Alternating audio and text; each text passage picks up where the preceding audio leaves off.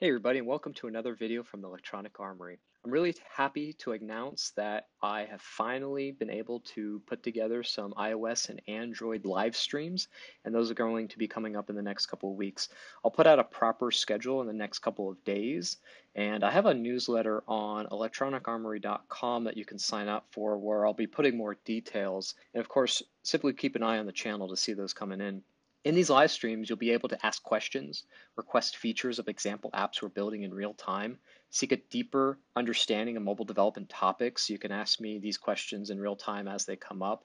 And you can also learn how to be an expert in all things mobile.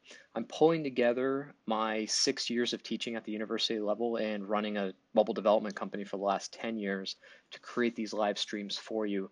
I think these will be infinitely more helpful in accelerating your learning. Do I know everything? Certainly not, but I'll show you how to learn new things and how I learn them so quickly. Simply be subscribed to this channel, turn on notifications, and if you want to help me out, simply share this with anyone who's looking to learn mobile development.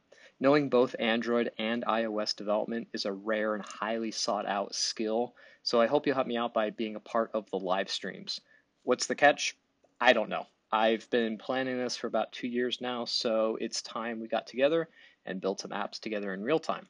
Um, Oh, it's going to be a disaster for sure, but it's not necessarily what you know, it's how easily you can overcome your issues. And that's especially true with software development. So we'll make mistakes together, but of course, some of the best things that I've gotten feedback on is how we work through those errors, using the debugger, figuring out what those errors, those cryptic errors mean from the compiler, et cetera, et cetera. So I'll see you in a few weeks.